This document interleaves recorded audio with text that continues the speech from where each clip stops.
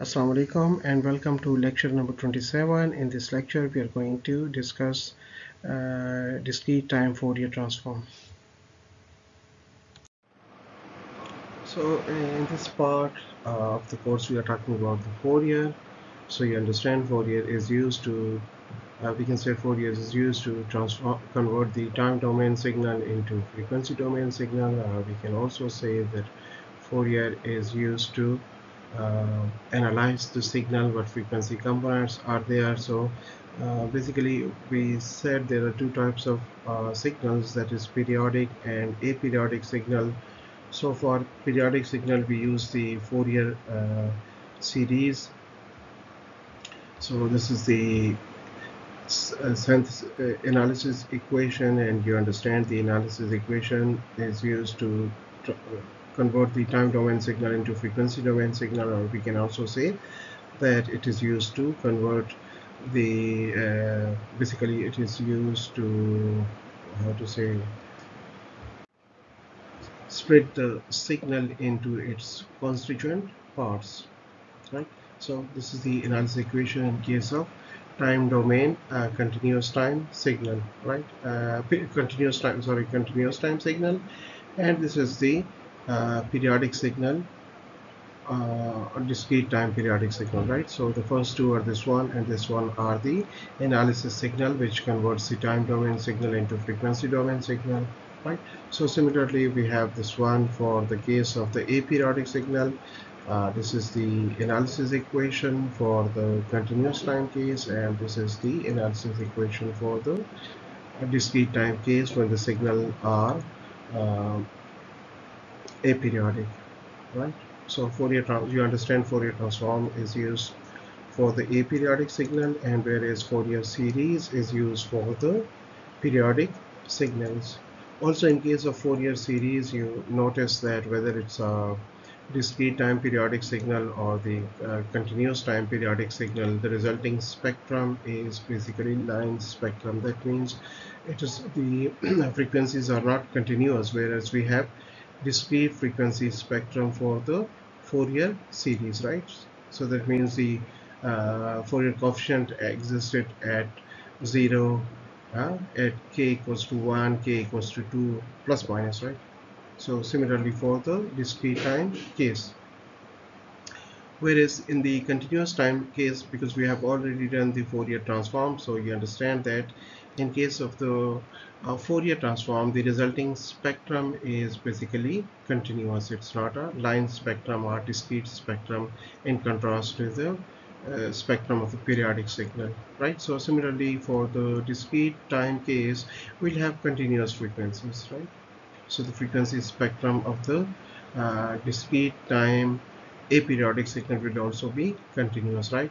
The other thing I would like to say is that we have the scaling factor, right? If you look at this one, so we have scaling factor here, by we scale it by 1 by t and we scale it by 1 by n when we in the analysis equation, right?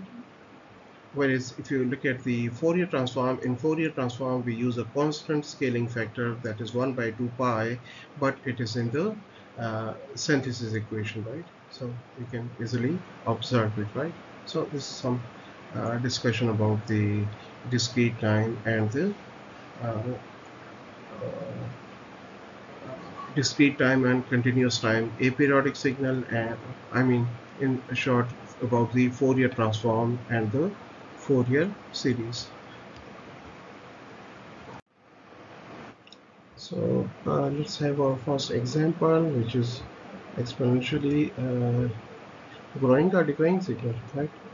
So this was a power n u of n, and you understand u of n signifies that the signal will be 0 when n is the argument of this signal, which is a step signal, which is n.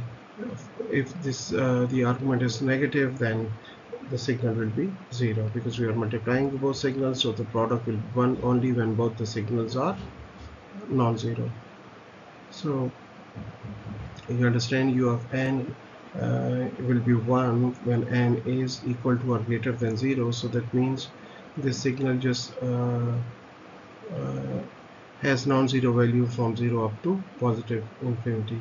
So these are the equations for the discrete time Fourier transformation. So you understand this is the analysis equation, so which we use for finding the Fourier transform, or we can also say we use this equation to transform the time domain time domain discrete time aperiodic signal into frequency domain, and it's the uh, synthesis equation. Okay, so which is used to convert the discrete Fourier transform signal into the time domain.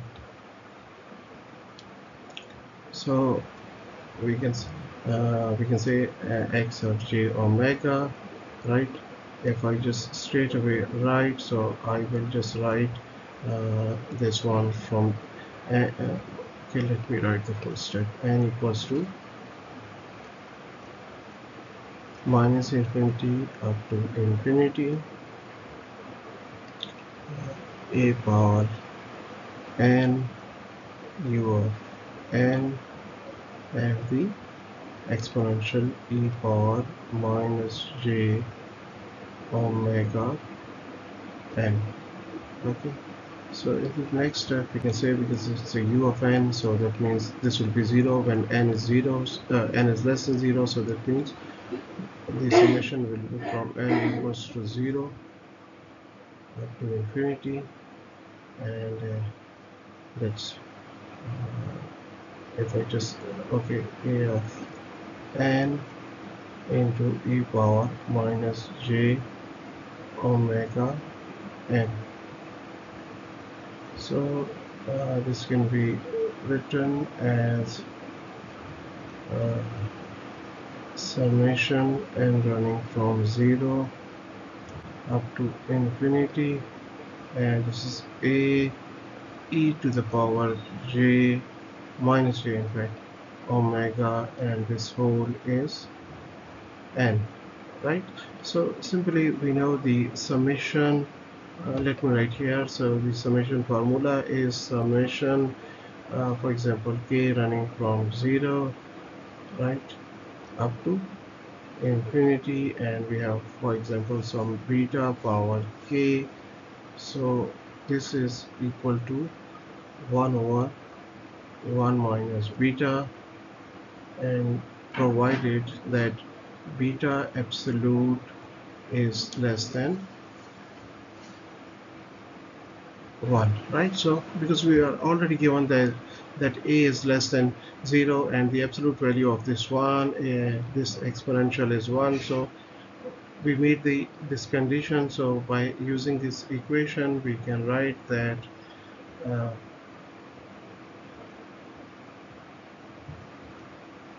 this is basically equal to 1 over 1 minus a e to the power minus j omega, right? So this is the discrete time Fourier transform for this signal.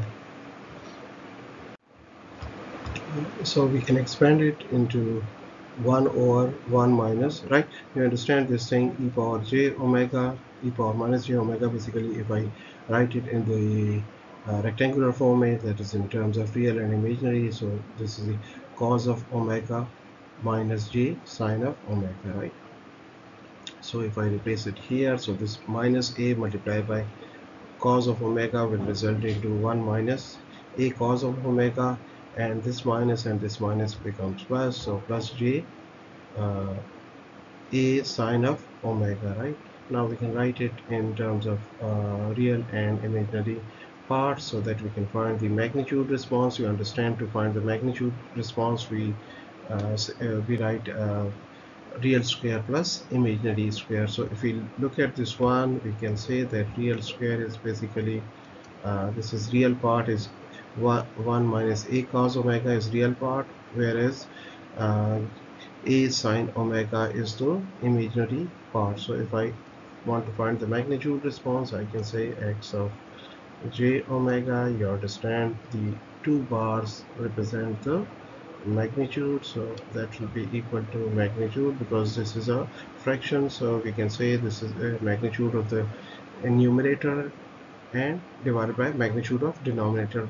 But this becomes a single how to say a real value only, so square of this will result into again the same thing, square, and square rooting will result into no change. So I straight away write 1, and then I say okay, 1 minus a cos, right, omega, this whole square, right, and then plus a sine omega whole square, right, and then we take the square root. So this is the magnitude. Similarly, you can find the phase response.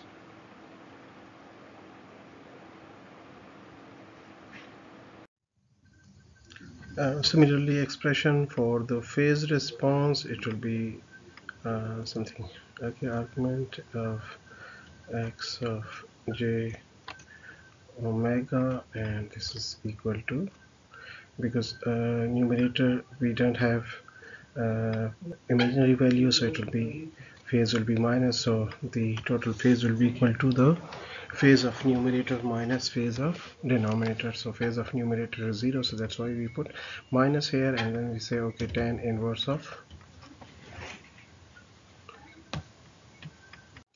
So this is the expression for the phase response, and here are the two plots. The first one, this is magnitude response, and this is the phase response, right? And these values are for a is greater than 0, so maybe you can take a equals to 0.5 or 0.43, or from greater than 0 and less than 1. So I think that's all for this numerical problem. So let's consider another numerical problem where we have x of n, and so this is the input signal is the x of n, which is equal to a power absolute of n, and a is less than 1, so that means it will be uh, exponentially growing or exponentially decaying. Okay, maybe you tell me. So it means that we'll take n as positive, right? So we get a positive value of n when we consider the from 0 to infinity, and again we take the negative value of n from uh, minus infinity, I mean for the negative value, so that it results into the positive value. So let's write the expression for this one. So this is the expression. Now we know x of n equals to a power n absolute, so that means we can sum it from n running from say minus infinity up to 0, so it will be something like uh, a power minus n and e power minus j omega n, and plus again summation n running from 0 up to infinity. In that case we take e power plus n, right? So in both cases, when n is negative we take a power minus n, so that means it will result into positive, and when n is positive then we take a power n, and again this is minus j omega n. Okay, so that means we have to sum these two. X of j omega equals to, here I think it should be to minus 1, right? So that's wrong because we are considering 0 twice, so maybe I can come up to here from minus infinity up to minus 1 and then from 0 up to infinity, right? So here if I change the variable, so say I say okay, let m equals to, right, for this particular case, let I say okay, uh, if I replace n equals to so I replace minus n by m, so that means when n equals to minus infinity, n will be equal to, because n equals to minus m equals to minus n, so that means it will become minus. Okay, so when n equals to minus infinity, because m equals to minus n, so m will be plus infinity, and when n equals to minus 1, m will be 1, so that means I can write it m equals to 1 up to infinity, right? And this will be uh, a power m, right, into e power j omega m, and plus we have summation and n equals to 0 up to infinity, and I can write like a e power minus j omega and whole power n, right? So using the summation formula, so using the formula summation, we have already done this. I'm repeating here, k running from 0 up to infinity, beta power k equals to 1 over beta, provided beta absolute is less than 1, right? So because this term starts from 1, so I can also make it start from 0 by subtracting 1 from this. So that means we can have for this term summation m running from 0 up to because I am adding 0 term, that means when m equals to 0, a power 0 e power j, so this whole sums to 1, so that means I am just adding 1 here. So if I subtract 1 here, I can make it use the formula, right? So that means this is equal to a power e power j omega, right, and I take m on the whole. So because I have added 0 term here, so I should also subtract 1, because 0 term basically equals to 1, so I'm just adding 1 and minus 1 so that I can use this equation. Okay, so plus I have this one, it's already in summation form, so if I use the summation here, so it will be the equation is 1 over 1 minus beta, so beta here is a e power minus j omega, so I have 1 over uh, uh, 1 minus a e power minus j omega. Okay, and similarly if I sum this one, so I get for this one I'll get here beta is a e power j omega, so I have 1 over 1 minus a e power j omega, and minus not here, but in fact minus 1 from this whole expression, so plus, and I get for this one 1 over 1 minus a e power minus j omega, right? So if I subtract 1 from 1 over 1 minus right, so if I write just here, you see the LCM of these will be something the same, right? 1 minus a e power j omega, right? So this is 1, so the LCM of this and this is 1 minus e power j omega. So for this I get 1, and for this I get minus a oh sorry, 1 minus, right? So I get uh, minus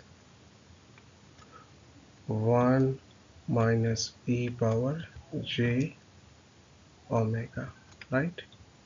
So if I open the bracket, this will become minus 1 and this will become plus, right? So I'm just doing it in the same step because it's difficult to write here. So what I get, it is minus 1 and this becomes plus, so this cancels with this. So here I get, sorry, I forgot to mention a here, so it's a e power j omega. So that means this can be written as a e power j omega over 1 minus a e power j omega and plus 1 over 1 minus a e power minus j omega. Okay, so to simplify it, we have the we can write it as 1 minus a e power j omega multiplied by 1 minus a e power minus j omega, right? So if I simplify, I'll just write the simplified answer, and the simplified answer for this is, okay, I put an arrow here, right? So the simplification will result into 1 minus a square divided by 1 minus 2a, right, and cos of omega plus a square. Okay, so from here you understand this doesn't contain any imaginary part, so the phase response most likely is 0, and you just need to find the magnitude response. So this is your homework. So let's consider the next example, which is a pulse. I think you have done, no, for sure you have done the example of pulse in continuous time case, and you have found its Fourier response, and you understand what it will be, right? So for the pulse we have, do you remember, it's an sinc function, right? So let's see what do we get for this one. So I hope you understand the notation here, right? So that x of n equals to 1 when n is, absolute value of n is less than or equal to n1, and absolute value of n is greater than n1, right? So you can also write it like, you can say, okay, this is equal to 1, x of n equals to 1 when n is less than n1, right? And again this is equal to 1 when n is equal to n is greater than minus n1, right? So here it is plotted here, so it's 1 for this range, and outside this range this is 0. So to find the Fourier transform, we use the analysis equation, and we say x of j omega, this is equal to summation, right? So because we have non-zero values only for minus n1 up to n1, so it is just this one, and we say e power minus j omega n, right? I've straight away written it here because I understand you know now, because although it's a summation from minus infinity up to infinity, but in this case the signal is non-zero only from minus and 1 up to and 1, so we just take this range. For the rest it will be definitely 0. So let's change the variable, and we say m equals to another variable, and this is equal to small n plus n 1, right? So you understand this is your small n value, so that means for the lower limit, right, lower limit, or when n equals to minus n1, so the lower limit of m will be m equals to minus n1 plus n1, so the lower limit results into 0. And similarly upper limit, right? So upper limit is how much? n1. So for that case we say, okay, upper limit m equals to you see this is the expression. So here I put the upper limit is how much? n1. So now I have n1 and n1, so this goes to 2 and 1, right? So that means the expression simplifies to x of j omega, and this is equal to summation, right, m running from 0 up to 2 and 1, right, 2 and 1, and this is equal to 1, so it will be e power yes, what will be the value of this, because here you also have to replace with this one, so it will be minus j omega, and then you replace it with, so because we, as you we have said that m equals to n plus 1, so that means n equals to what? So n will be equal to small n, right? So small n equals to m and minus n 1, right? So here I replace, okay, here I will replace m minus n1, so that's m minus n1, right? So this will be okay, this is equal to x of j omega, this is equal to summation m running from 0 up to 2 and 1, right? And if I open this, it will be something like e power minus j omega m and minus j omega into n1, so it will be plus, right, because negative and negative, right? So it will be plus j omega n 1, and again because we are summing it over m, so this term will be constant, so I can take this one out, because e power this plus this, so I can write e power j omega m into, right, so I can just write here, right, I can use here, and I can say, okay, this is equal to this. Now you can see that basically and summation is over m, so I can take this one common, right? So that means I can write, and this is equal to e power j omega n1, and this is summation. Okay, what I get from here, because you know the equation, so using the summation formula we can write that this is basically, okay, so this is a summation that we have, summation k running from 0 up to m minus 1, beta power k will be equal to 1 minus beta power m upon 1 minus beta, right? So here you understand the upper limit is m minus 1, so this is beta power m. So if we have m, then it will be beta power m plus 1. So in this case we have 2 and 1, right?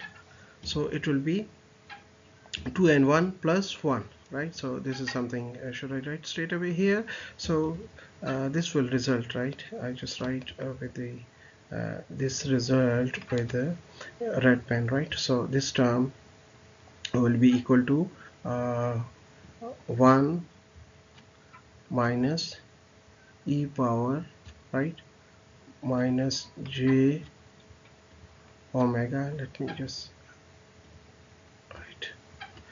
Okay. So this will be equal to e power j omega. So this is your beta, and this is power is how much? 2n plus 1. It will be 2 and 1 plus 1 and divided by 1 minus e power minus j omega. Okay, so that means we have this, and then we can write here straight away 1 minus e power. When I open the bracket, it will be something like, so it is 1 minus I just simplified it. Okay, so you can say that because e power j omega and 1 is multiplied, so if multiplied with 1 we get the same. If multiplied with this, the bases are same, so power will be added. So we have plus j omega and 1 and minus j2 and 1 omega. So it will be 2 and minus 1 will be 1, so we are left with minus j and 1 omega, and it's already there, right? So we get this one. So let's move, I think let's simplify it. So continuing from the previous slide, let's write the expression, and we say x of j omega equals to so okay, I think mistakenly I just write in the previous slide e power plus j omega. In fact, it's e power minus j omega. Okay, so here we take e power j omega by 2 common. So when we take e power j omega by 2 common, here we had j omega and 1, so now it will be j omega and 1 plus j omega by 2, because once you multiply this, minus j by 2 multiply plus j by 2 will cancel, so we get this one, and then minus, and here we had minus j omega. So when I take minus j omega by 2 common, so I am left with minus j omega by 2. Okay, similarly from denominator I have taken e power minus j omega by 2 common, so you can easily see that these two stands cancel. Okay, I also, if I take j common, right, so I can write j here common. So because I have also taken minus common, so this will become plus, and this will be, in fact, no j here. Again, if I take j common from here, so this will again remove the j, and we are left here with omega, right? This, so if you look at this one, this is theta, right? So omega n1 plus omega by 2 and omega n1 plus omega by 2, so e power j theta minus e power minus j theta.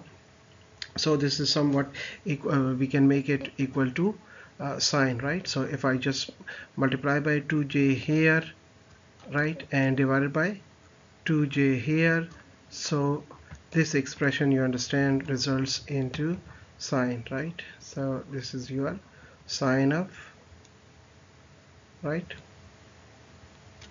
Again, this can also become how to say sine, right, if I just divide it by 2j and multiply it by 2j, right?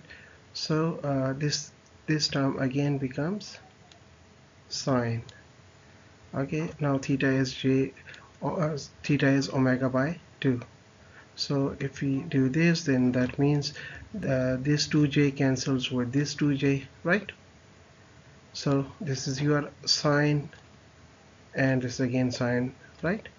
So that means we get from here x of j omega, and this is equal to, this is sine, so theta is omega and 1 plus omega by 2. So this is your sine of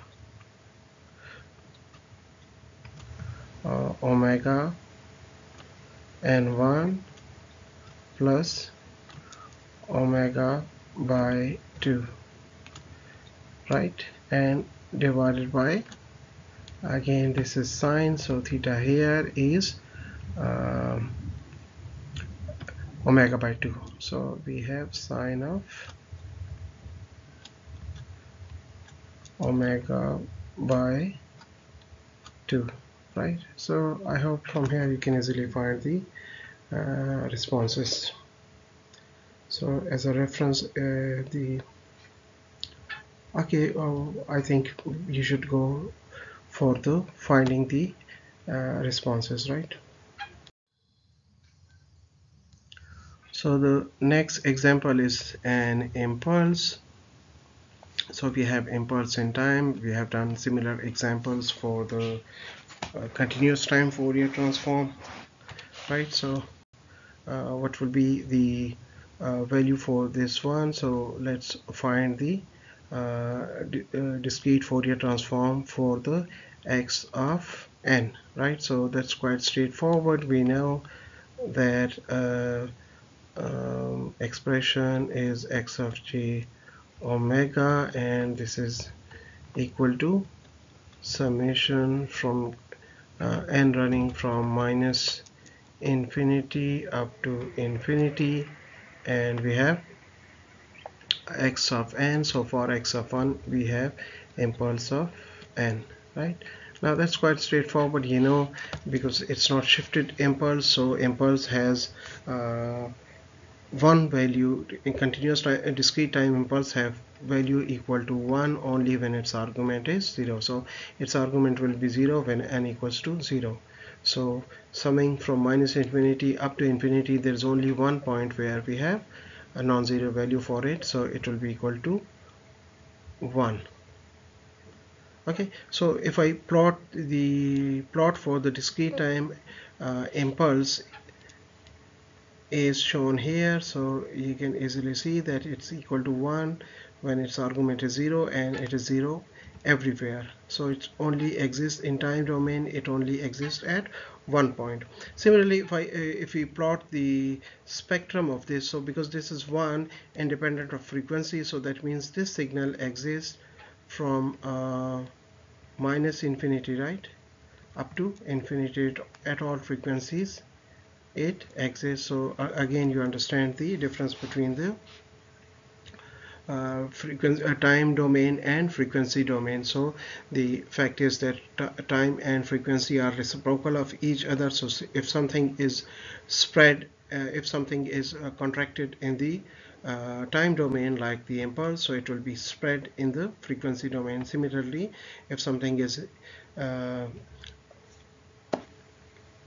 contracted in frequency, so it will be stretched. So that means if we find the impulse in frequency, and if we check the impulse, the time domain version of the frequency and impulse, so it will exist on all times. So let's consider the inverse case. So for example, we are given a discrete time, the Fourier transform signal, right? So we have x of j omega equals to 2 cos of 2 omega, and we need to find the time domain version of this one. So let's consider we will apply the inverse Fourier transform equation, which we also call it synthesis equation. So according to synthesis equation, we let me write first and then we discuss.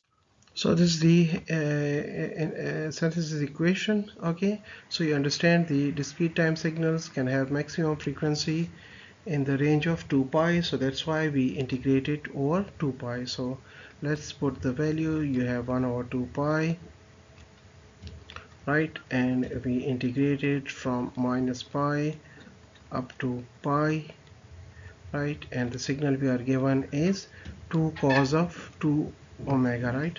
So the cos of can be cos signal can be represented using the Euler formula in so we can say that cos of 2 omega basically equals to, we can express it in the complex exponential form as, okay, so it can be expressed like this. So because we have 2 here, 2 cos of this, so that means we multiply 2 here and 2 cancels with 2, so we are left with 2 exponentials, right? So if I multiply e power j omega with e power j omega n, so I can write that this is basically e power j,